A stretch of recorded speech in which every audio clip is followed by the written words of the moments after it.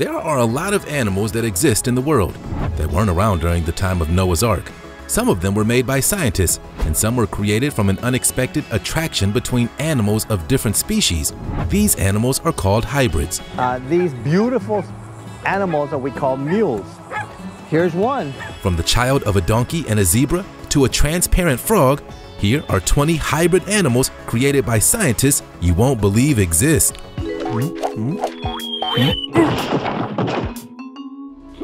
Wolf dog. A wolf dog is exactly what it sounds like, the combination of a wolf and a dog.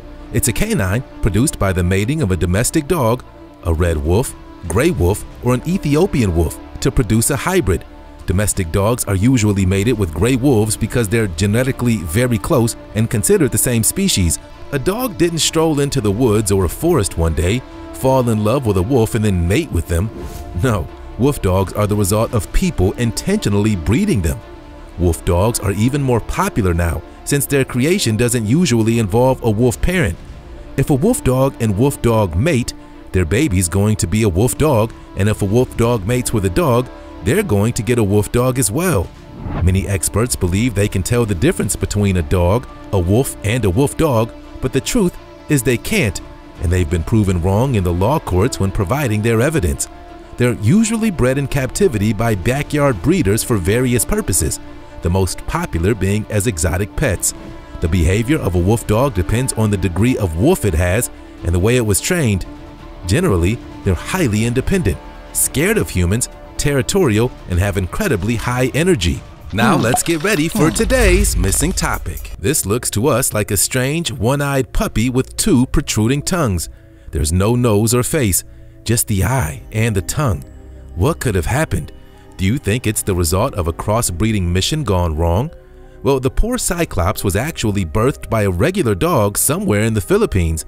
In fact, the dog gave birth to two puppies, and the other appeared totally fine. The owner took the dog to the vet, and everyone was stunned. No one knew what had happened to this animal. They guessed that the mother dog must have eaten toxins while she was pregnant, but who knows if that's really it. The puppy was believed to have a rare condition called cyclopia, caused by a genetic defect or toxins which affects brain development. It could have been that. It could have been something else, but poor Cyclops died later that night. What do you think caused the puppy's condition? Do you think it's the result of a failed scientific experiment? We want to hear what you have to say. Drop your thoughts in the comments using the hashtag #MissingTopic. Hey, did you know that if you smash the like button, subscribe, and click the notification bell, you're more likely to win the lottery? So what are you waiting for? Belgian blue. Look again. Is that a bull with muscles? With abs? Oh yes, it is, and it's called a Belgian blue. It's a breed of beef cattle from Belgium. This may be hard to believe, but the Belgian blue has a natural mutation. The mutation is in the myostatin gene, which codes for protein. Myostatin is a protein that restrains muscle development. It interferes with fat disposition, and because the truncated myostatin gene is unable to function at its average capacity, it results in accelerated lean muscle growth. A newborn calf with this condition has 2 times the number of muscle fibers than a calf with no myostatin gene mutation. In fact, a double-muscled calf at birth weighs more than a regular calf. The Belgian blue has high demand all over the world. You can find it in Russia, Mexico, Tunisia, Morocco, and everywhere in Europe. Their demand is high because of the quality of their meat. Unlike what you may think, their meat is healthy and contains less cholesterol than chicken. The fineness of its fibers makes it tender, and the meat has low fat. Another quality of the BB is that they're very calm and easy to manipulate. Why wouldn't everybody want them? Super ball python. Greg Graziani bought a very brightly colored male ball python from a Miami reptile importer in May 1994. At the National Reptile Breeders Expo, the next year, he found someone from New England Reptile Distributors, Kevin McCurley, whose female snake looked exactly like his. The two must have been so excited, probably pointing out similarities between their snakes, like, look, they both have spots on their heads. The two men were sure that their snake's coloration was a genetic mutation. They refused to sell their unusual pets, and in 1997, Graziani bred with his normal female. He thought they'd give birth to normal kids. You know, regular-looking ball pythons. He was shocked when they hatched and all looked like their father. McCurley's snake was also bred, and all the babies, from the male and female ball pythons, looked identical. Graziani called his animals Type 2 jungle, and McCurley called his pastel jungles. The two names were combined into pastel ball pythons. The pythons are lighter than normal ball pythons, and much of their brown pigment is replaced by shades of dark yellow to burnt orange. They also have lovely light-colored eyes and faded light patches on their bodies called blushes. If well taken care of, pastel ball pythons can live for over 30 years. They hide during the day because they're nocturnal, and at night they emerge to hunt prey. When threatened, they ball up and hide their heads and beautiful gold or green eyes. Zebroids. If someone walks up to you and randomly says the word zebroid, what will you think it is? A disease? Well, a zebroid is the offspring of any cross between a zebra and any other equine to create a hybrid. They have been bred since the 19th century, and there are a lot of these combinations. A lot. A donkey sire and zebra dam will produce a donkra, which will have a back stripe and a ventral stripe. A horse sire and a zebra dam will produce a hebra, but they're rare. A zorse is the offspring of a horse mare and a zebra stallion. They combine the zebra striping overlaid on colored areas of the hybrid's coat. This cross is also called zebrule, zebrose, zebrula, or zebra mule. The reverse pairing of a horse sire and a zebra dam is rare and will produce a hebra or zebrini. A pony mare and zebra stallion will have a zoni. A cross between a donkey and a zebra is called a zonky or zinky. Because zebras are wild animals, unlike domesticated horses and donkeys, they pass their wild nature traits to their offspring, so you wouldn't want to keep hybrids with domestic animals. Zebroids are quite popular even in the entertainment industry. The 2007 movie I'm a Reedfish stars a zorse named Zebrina. In racing stripes, the zebra stripes and gray Arabian mare Sandy have a zorse son. Charles Darwin also mentioned several zebra hybrids in his works. The Pizzly Bear. Pizzly bears sound like the name of a less dangerous grizzly bear, but it isn't. The Pizzly bear is a rare ursid hybrid of polar and grizzly bears that have occurred both in captivity and in the wild. In 2006, a DNA test was run on a unique-looking bear that had been shot near Sauk Harbor, Northwest Territories, in the Canadian Arctic. It was the first reported and confirmed case of bear hybrids. There are several theories of how such combinations naturally occur, but they're all hypothetical. It's so difficult to figure out because although polar bears and brown bears are sister species, they live two different lifestyles and occupy adjacent regions. Polar bears breed, hunt, and build maternity dens on sea ice. Brown or grizzly bears, on the other hand, live a very terrestrial lifestyle. Scientists think that the exception for this phenomenon is climate change.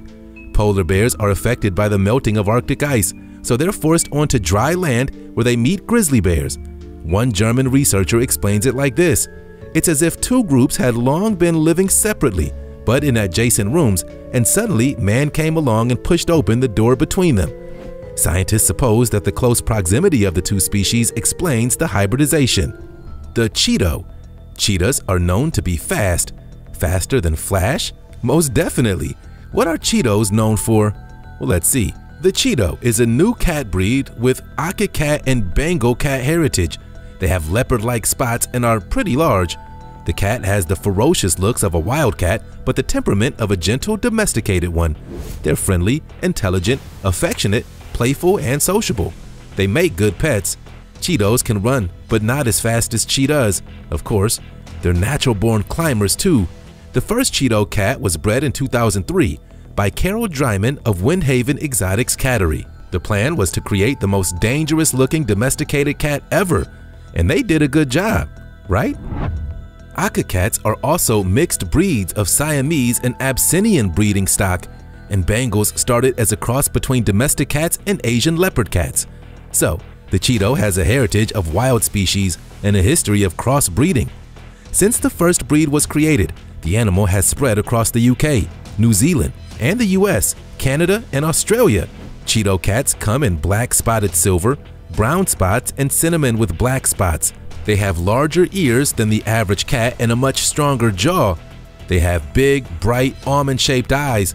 Their appearance is quite fearsome. The Cheeto is bigger than both its parent breeds. Pomsky Dog. The combination of a Pomeranian and a Siberian Husky resulted in the Pomsky. The first Pomsky wasn't really a Pomsky. The story is fascinating. In an article in 2011, BuzzFeed suggested how adorable a Pomeranian and Siberian Husky hybrid would look. They made some edits and displayed images in the article. The internet fell in love with this virtual animal. But if you know these two breeds, you'll know that their sizes are too different for a cross between them to be realistic. So although people loved the hybrid, they didn't think it was possible. Until a year later, through artificial insemination, breeders created the Pomsky, and it was just as cute as it was in the photographs. Pomskys look like mini Huskies, but have the charisma of both their parents. You can say they're Huskies trapped in Pomeranian small bodies. Their eyes! Oh, they're the loveliest set of eyes in the world. The eye colors range from piercing blue to light hazel. And sometimes you may come across a Pomsky with two different colored eyes. They can be quite stubborn and timid. They may not want to meet the neighbor or the boyfriend who stayed the night, but they do love to play. Glowfish. The glowfish is a new type of fish. They're called glowfish because of their fluorescent coloration. They really do have vibrant colors like orange, red, green, blue, purple, and pink.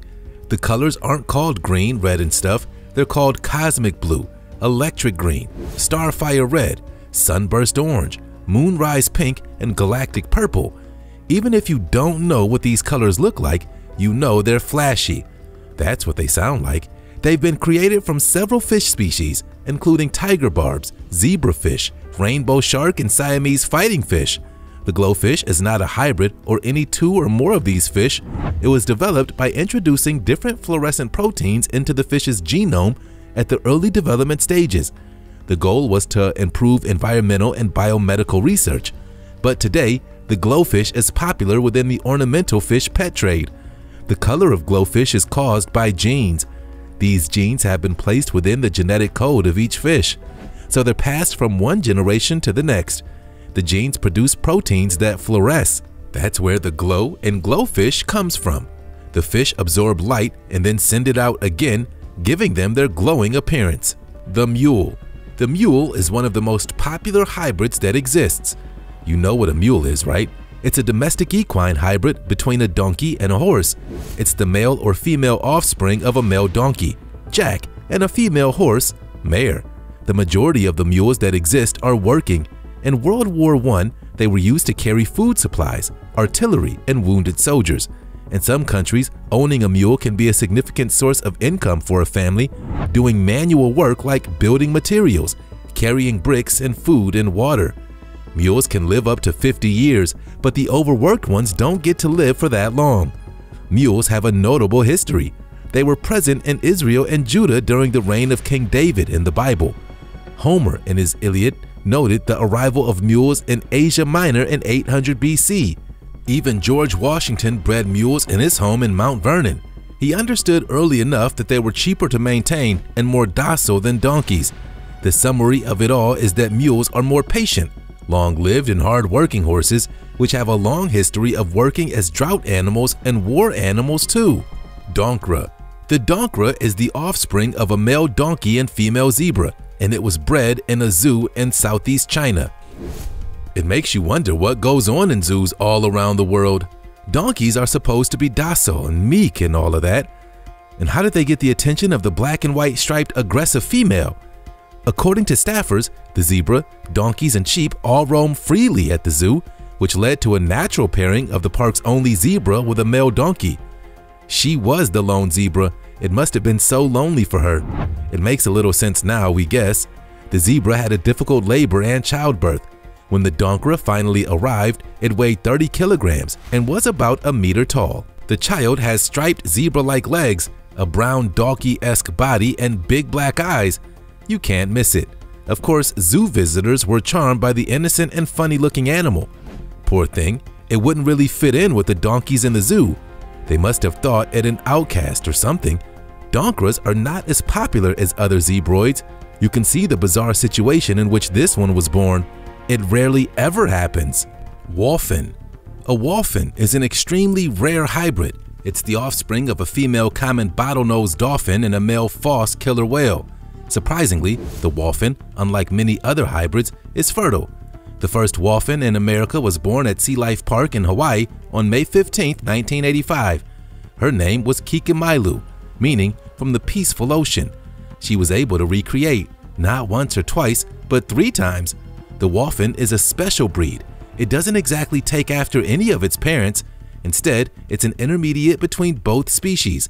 It's larger than a bottlenose but smaller than a false killer whale. While the bottlenose has 88 teeth and the false killer whale has 44, the Wholphin has 66, somewhere in between both.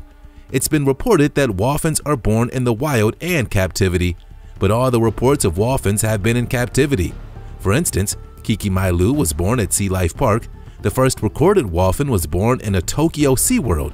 So it's not really certain if the bottlenose dolphin and male false killer whale will mate in normal natural circumstances in the spacious and vast ocean. Mallard.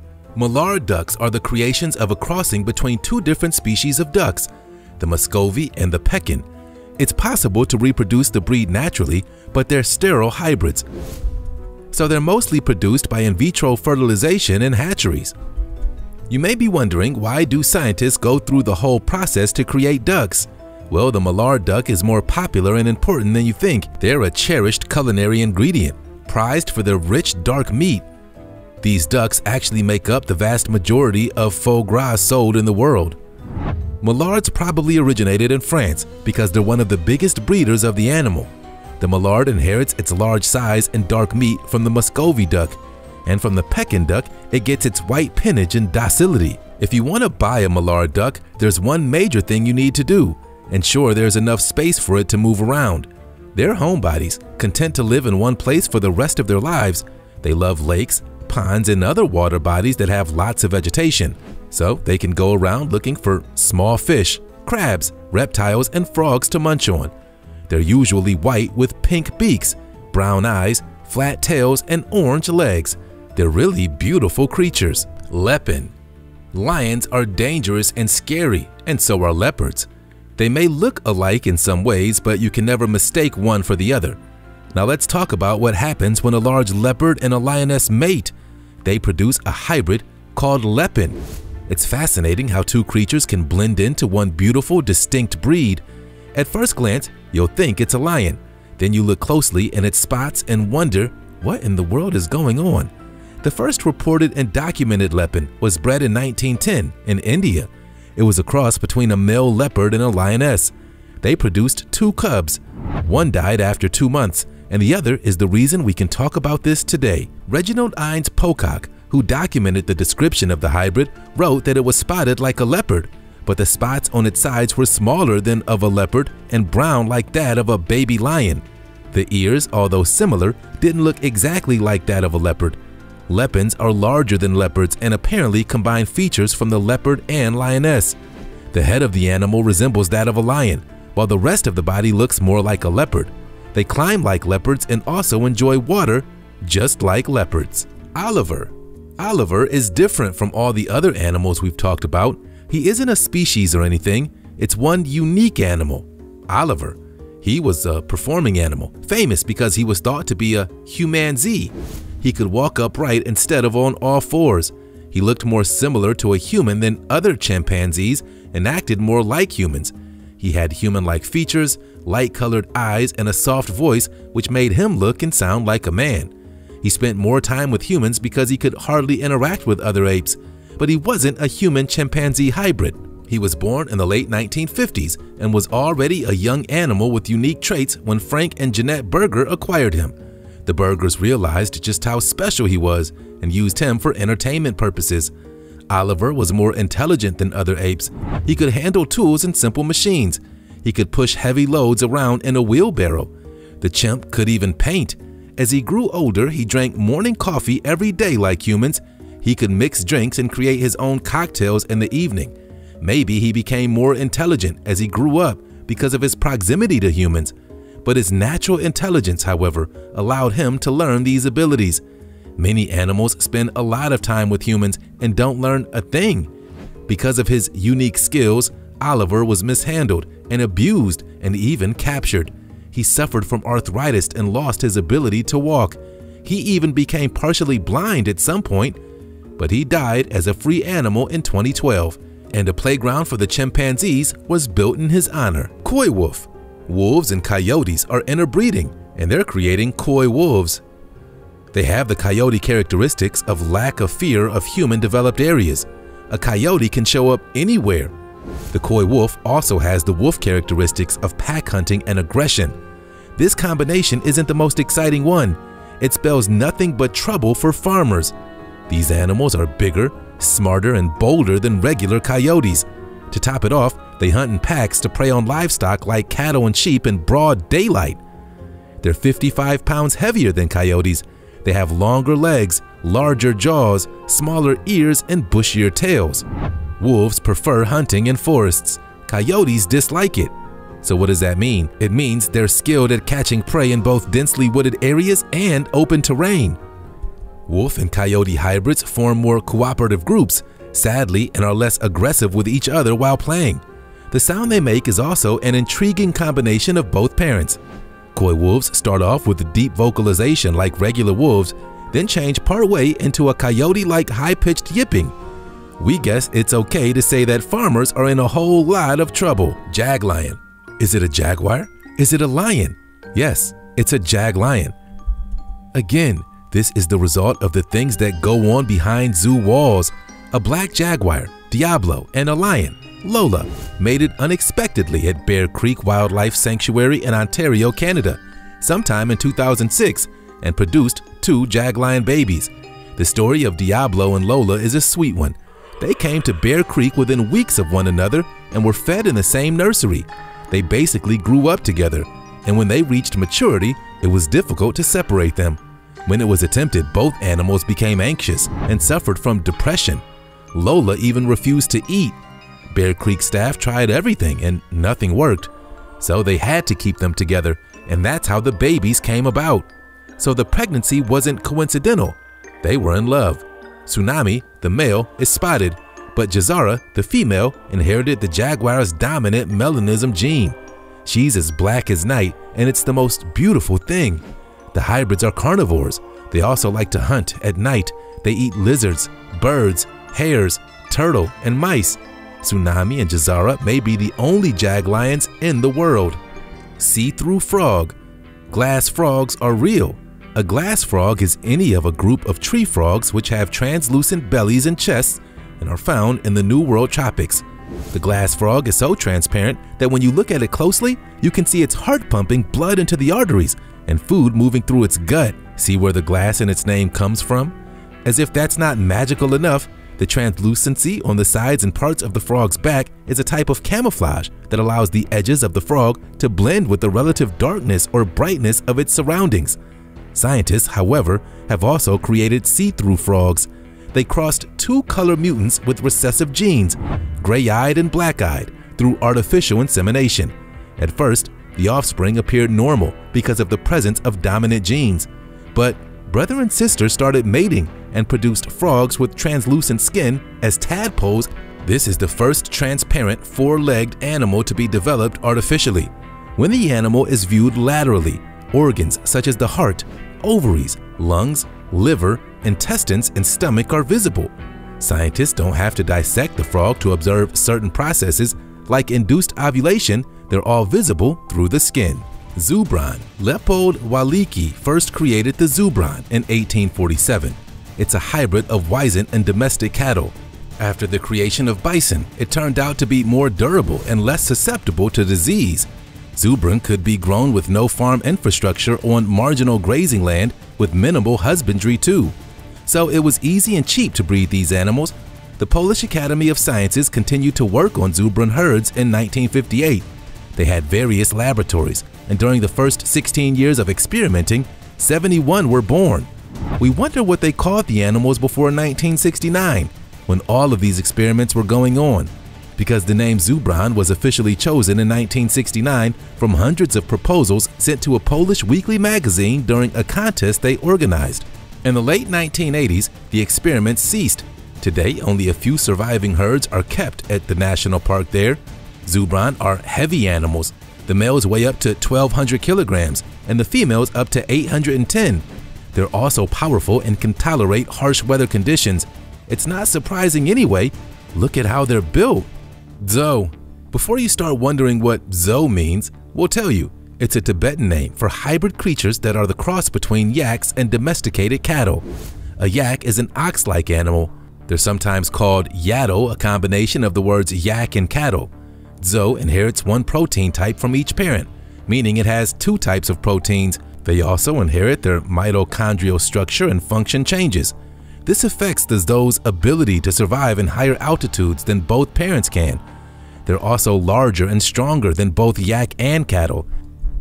Parents wish for their kids to be better than them, so that's okay. In Tibet, Dzou are used as pack animals because they're able to survive at high elevations, as well as yaks do. They owe their size and strength to their cattle ancestry. They basically have the shaggy coats of yaks and the facial creatures of cattle. Sadly, Dzou are sterile. However, their female counterpart, Dzou mo, are fertile and can be bred back to other cattle or yaks. Since Dzou mo can be back-crossed, it means many yaks and cattle that are believed to be pure actually carry each other's genetic material. Tarsier. Last but not least is the tarsier. They look like they're from a magical fairy tale. They're the smallest primates and maybe the most dangerous. They're found in Southeast Asia and the Philippines. They're known for their extremely large ears, eyes outweighing their brains and lacking eye shine, their carnivorous diet, and their tarsal bones, where their name comes from. Tarsiers aren't hybrids, but they have characteristics of so many animals that make it seem as though they are. They catch insects by jumping on them. They love to prey on spiders, cockroaches, beetles, and grasshoppers. They're the only entirely carnivorous primates. They also prey on lizards, birds, bats, and snakes. They're vertical clingers and leapers, so they move around by launching themselves from trunk to trunk thanks to their greatly elongated hind limbs. Another remarkable fact about them is that they can turn their heads nearly 180 degrees in each direction, allowing them the ability to rotate their heads almost 360 degrees. Only owls can do better than that. Another thing that makes them different from other primates is that they're venomous. They can secrete a toxin from a gland in their arm. When in danger, they mix it with their saliva to create a venom that can cause an allergic reaction in predators. Some scientists believe that tarsiers' poisonous bite, plus their hissing sound and other behaviors that they exhibit, evolved as a result of them mimicking venomous snakes like cobras. The last fact about tarsiers today is that they hate being touched and kept in enclosed spaces. Tarsiers aren't going to perform for or gape at you like a monkey. It's going to panic, throw a tantrum, and maybe even kill itself. That's it for today. Which of these animals wowed you the most? And if you could, which hybrid animal would you create and why? We hope you enjoyed today's video. We've got more where this came from.